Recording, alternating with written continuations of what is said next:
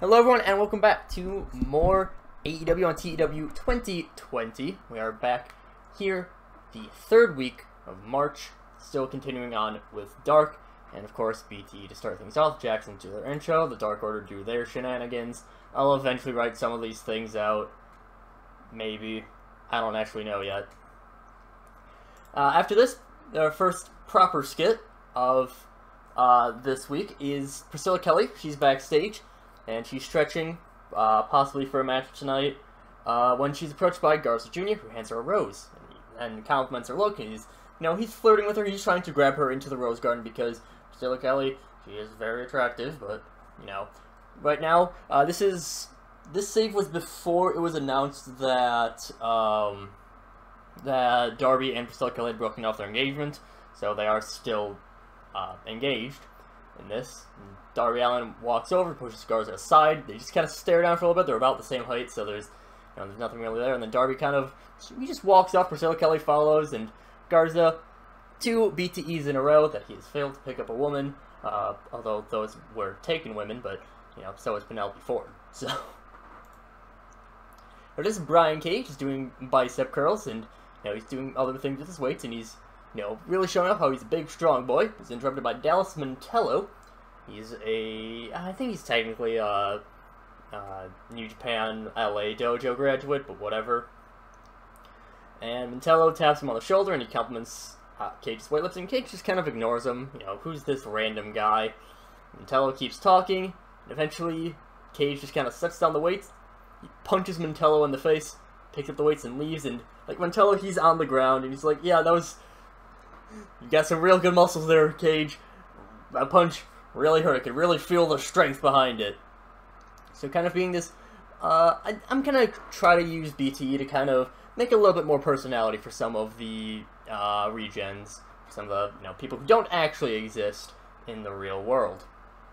So Mantello, kind of this overly happy bodybuilder type, I guess. After this, Patrick Scott is backstage, and he's muttering to himself. He was the voice of Kurt Angle. He's, he hears Kurt giving tips to someone, and he's like, "All right, what? Maybe I can do a little bit of learning from this." So, he looks in, and he sees that Kurt Angle is yelling instructions to Zack Sabre Jr., who still has his mouth wired shut because he broke his jaw in a squash match of Patrick Scott last week, and so there's a hastily taped picture of Patrick Scott on it. Camera pans back to see him, and he's like, "Oh crap, what do I do now?" He backs up a little bit, he bumps into the rest of FTR, best of Kurt Angle's people, and then Scott runs off, and these other three are like, "What was that all about?" They just go in, and they go for their training with Kurt Angle, because, he's still, ZSJ still can wrestle, he just, might not be too comfortable with a broken jaw. That should end off our BTE, I believe. And our first match is, well, it's a good thing that I had El Hijo del Vikingo going over Griff Garrison. And they have great chemistry. Interesting. But Garrison broke his ribs. Thank you, Nakazawa. After this, Shawn Spears defeats Benjamin Carter with a tiebreaker. Ben Carter is brought in. Well, that shouldn't be a problem. Then we have Shotzi Blackheart and Chris Statlander defeating Elena Black and Harlow O'Hara. After Shotzi pins Elena Black with a Fright Night. Then our other match of the youth tournament, Matt Murphy defeats Ben Kay with a steel head kick. Big Swole defeats Diamante with a blue Thunderbomb. And afterwards, Maki Ito's music... Maki Ito's music plays, and Big Swole just kind of looks disinterested. He's like, "Oh great, it's this again." Maki's, getting back at Big Swole for interrupting Maki's concert last week. And then, once Maki's song is finished, Big Swole starts yelling at her. She starts making fun of, Maki being, failed idol. And Abaddon, she crawls up from underneath the ring. She sneaks up on Swole, and Swole, she's still talking, she's still making fun, still jaw-jacking with Maki Ito. Abaddon begins to attack. Riho runs in from backstage, past Maki, in order to save Big Swole. She chases Abaddon off, and Abaddon kind of just retreats to Maki's side, and then Maki leads her pet zombie to back to the backstage area. So a little bit of an unusual alliance between Big Swole and Riho, but still something that could probably lead to a good match, I would imagine. I need to use Riho a little bit more. I have a lot of undercard people that I need to start using more. After this, Jordynne Grace, Mayu Utami, and the debuting Utami Hayashishita defeat Nancy Bouchard, Rey Obscura, and Raven Creed when Utami picks up the win with a Samoan drop. Utami, pretty nice rating. Not the best in terms of the pros and cons, but a great rating. Does work fine. And Utami, still definitely behind Mayu and Jordynne Grace, but she is also much less in popularity. AJ Mendez then defeats Danny Jordan, still just trying to build up some momentum, such as for Ricky Starks defeating John Silver with the Buster Keaton. And that ends off our Show of Dark, so we'll be moving ahead onto Dynamite. Moving on to our episode of Dynamite, we start off with the D&D group. They did not have anything last week, mainly because I am starting to wrap this up because I kind of lost interest in it, to be honest. Right now, they've entered the castle, they've talked to King Silver, and King John Silver, of course. He is, you know, he's looking around, he's looking for something for them to do, and eventually Matt Hardy points out that there's some rift in time and space, guarded by, I don't know, some demon or something. I don't know. I'm doing great at selling this story, but, you know, Silver sends him off. He's been a bother to the kingdom, so, you know, that demon or whatever's been a bother to the kingdom, so he sends all of them off, and, yeah, next week I'll be ending things off. Kind of rushing the ending because, I have BTE now for the interesting things. As you'll notice, Matt Hardy, he's doing some changes. Poor gimmick, unfortunately, but I probably could have just kept him as Broken Brilliance and just changed the gimmick name, but oh well, I like being thorough. So yeah, soon enough, these 8 people will be back to the real, 7 people will be back to the real world. We start off our show with Jurassic Express defeating the Von Erichs in the Tag Team #1 Contenders Tournament. A pretty good performance, despite the Von Erichs being unimportant, but Arn Anderson, good work at ringside. The Von Erichs, they do have some good tag team bonus. So yeah, Jungle Boy and Luchasaurus. Jungle Boy, of course, the #1 contender for the world title. He is also doing quite well. After this, the cameras quickly cut to backstage, where there's a bunch of people laid out, most noticeably Dustin Rhodes and Jake Hager. Brody Lee's standing over the bodies, and he looks at the camera, he says, "You think you can just ignore me, Cody? Think that you can decide with the golden boy of pro wrestling, the king who toppled the so-called best wrestler in the world? You're damn wrong. Jericho, don't think I'm letting you go either. You're in my way. I'm not going to fall in line with you because you're out of touch now. I am the one that will make sure that this company rises to the top. Cody's first. Once he's down, MJF is next. Dark Order will take over, mark my words. But this starts with you, Cody. Only with you." So this is mainly because I did forget that Hager actually can't wrestle yet. So take them out, get Dustin out of the way to kind of even things up, but that will change in a moment. After this, it then cuts away to MJF. He's looking in an expensive lounge. He has a glass of champagne, and we can probably just, you know, I didn't know this, but I was thinking that we have some of Jericho's, you know, a little bit of the bubbly, but MJF has kind of like just taped his own face over it, taped over VIP stuff on it, you know, like, he puts his own merch on there, basically. And MJF, he's just talking to the mic. You can probably tell, you know, maybe, like, we can hear from voices that it's, you know, maybe it's Chris Bay doing the recording or something like that, because, you know, this is, MJF doesn't let just plebeians in his lounge. He says, "Jack, it's good to see that you haven't given up on being a tag team guy. So admirable of you, going for other titles with your little dinosaur friend. But I know why. It's because you're scared. You know you can't beat me, because you know that unlike you and your little Tarzan cosplay, I'm actually good. I'm good for the business. I made my own name, I made my own wealth, and I made myself as good as I am. I made sure that everyone around me is almost as good as I am. No offense to any of my fellow co-workers. You were the son of a failed actor. Now you're pretending to be some wild savage. Doesn't matter. You're just the first speed bump on my way to being the greatest world champion scene of wrestling has ever and will ever know. Because I'm better than you, and you know it. Actually did an MJF angle right where I just had him as the only one rated with his microphone. Maybe you're a little bit better with like a Moxley microphone in there as well, but still, this is perfectly fine. MJF just taunting Jungle Boy for, you know, being Jack Perry, son of Luke Perry, who I'm pretty sure is actually a pretty good actor. I don't really watch that much TV or movies or anything like that, so I don't know what Luke Perry was in, but whatever.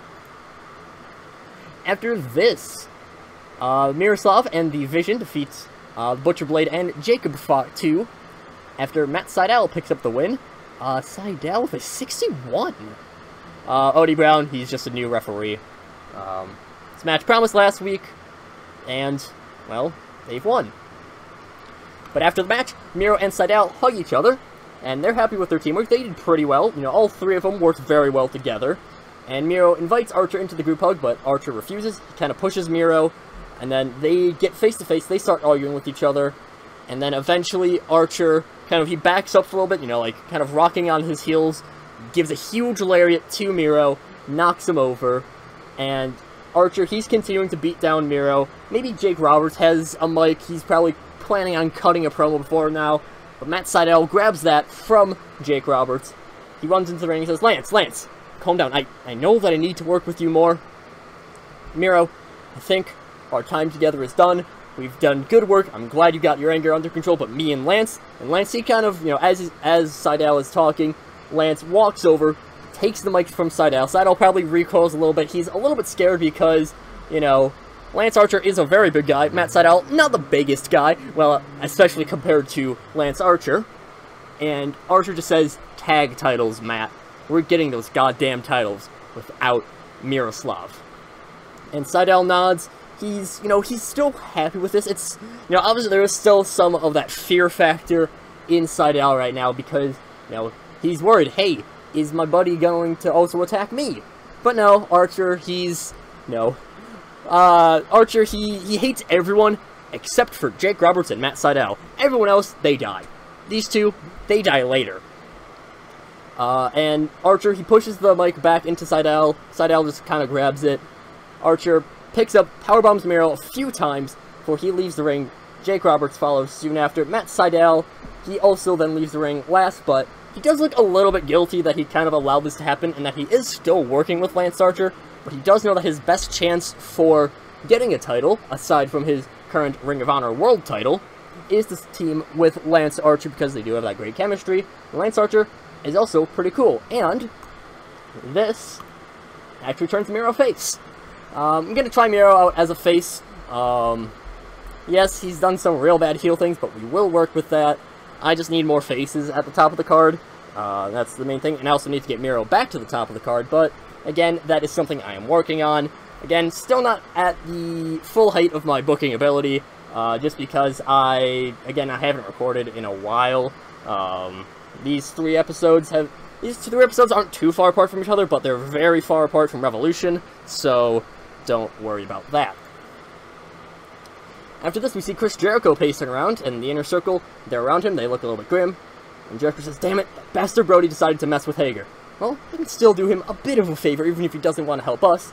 He pokes Santana and Ortiz, says, you two, you're joining me. I'm going over to Tony and make sure that this becomes a 3-on-5. But before he can go out to tell Tony Khan, stopped by Jonathan Gresham and Matt Cardona, and Cardona just says, we're making this even. And then him and Gresham, they walk away, and Tony Khan, he's just kind of in the background. He awkwardly gives a thumbs up. Tony Khan, not exactly the best on-screen presence. He's not rated on anything. I think I only have Jericho, Cody, and Coda rated on this. I think I have Cody rated in this one. Obviously, Cody and Coda off-screen, both rated on overness, I believe. Jericho on entertainment. I think that's how I had it set up. But Jericho, you know, he's a bit angry that, you know, his 4-on-4 plans did get ruined. But hey, now he can get Proud and Powerful involved. So that's fun, but now Matt Cardona, Jonathan Gresham, they want to join in. This is probably just going to bring the match down, honestly, but it's fine. It's whatever. It's more realistic, I think. After this, the Private Party defeat the Best Friends. No surprise at all. And Isaiah Cassidy with a 70. Wow, that's good. Yeah, not really a surprise there. And then, after the match, the Young Bucks music plays and the Jacksons step out, and they're looking very cocky, and they say, looks like Hangman's found some new drinking buddies. Well, your drinking already got you kicked out of one group of people, so I guess the Private Party are some good friends to have. They won't kick you out for your drinking habits. So, I suppose that's something good for you. You know what? You're gonna continue on being a complete joke, this complete drunkard, this poor excuse of a wrestler, but you know what? We don't really care. Private Party tries, we've never been able to beat you, but we're gonna change that in this tournament. You better make it through long enough for us to beat you. We're not gonna let you lose to anyone else. So the Jacksons starting to turn a little bit heel. We could use some good heel tag teams. Private Party, they're definitely getting up there in popularity. I mean, Isaiah Cassidy, we saw he had a 70 rating, which is absurdly good. I think MJF in his title match had like a 74. Yes, they're having a few updates between here and now that probably have changed things up a little bit, but just insanely good numbers by the Private Party, and I mean, at this point, you know, in our canon, the Young Bucks have never beaten the Private Party. They've tried, but Private Party has always managed to get a leg up on them, and they've always had their number, as we see with the storyline. After this, we see Kana in a sit-down interview with Renee Paquette, and Renee, you know, she's indicating that Kana asked for the interview. She's like, alright, you asked me to come here, what do you want? And Kana, she just takes Renee's mic. She doesn't even let Renee ask any questions. She says, Ashley Flair, I am the champion. I am the Empress of Wrestling. I am the greatest woman wrestler the world has ever seen, and I'm one of the best wrestlers this world has ever seen. Only one man has the slightest chance of beating me. He's busy dealing with Chris Jericho. Flair, I know you're scared of me. I am unbeatable. I am the truest, most pure pro wrestler in the world. You are just spectacle and name value thanks to a famous father, while I earned my name through hard work. You are nothing to me, Flair. Show didn't have any women on it. That's kind of the main reason I'm doing this. Just a little bit more building. Kana, Charlotte, they've had a long history. They're now at it at AEW. Of course, that's Kana and Ashley Flair instead. But, you know, Ashley Flair, she is kind of getting a fast track towards a title shot, rather. But Kana, she's going to stand in her way. Kana's not going to, you know, go out crying. She's not going to go out laying down to Ashley Flair at all. After this, we have Garza Jr. defeating Joey Janela with an El Muertito. And then after Garza's win, he calls Kip Sabian in, who brings a black bat with him. Of course, Sting, black bat, all that. He holds Janela down as Penelope Ford and Viper put a Sting mask on him. Lots of, obviously, you know, with the face paint, not just a mask of main event Mafia Sting. Garza beats down Janela with the bat. He's laughing, and he's taunting Sting. He's not really acknowledging Kip Sabian's presence at all. Or not Kip Sabian's. He's not really acknowledging Joey Janela's presence in this at all. And then eventually, Sting's music hits. He walks out with Andrew Everett, Lee Johnson, and Griff Garrison. They're just kind of standing there. Sting, he pulls out his own bat, points it at Garza, and Garza's like, oh no, I'm so scared. Kind of, you know, overly dramatic with being scared. And then eventually the Rose Garden, they walk out of the ring, and they walk right past Sting. They don't even bother with, you know, they don't bother with trying to find another exit. They just walk past Sting. Sting just glares him down. Garza's yelling insults. Andrew Everett's yelling insults back.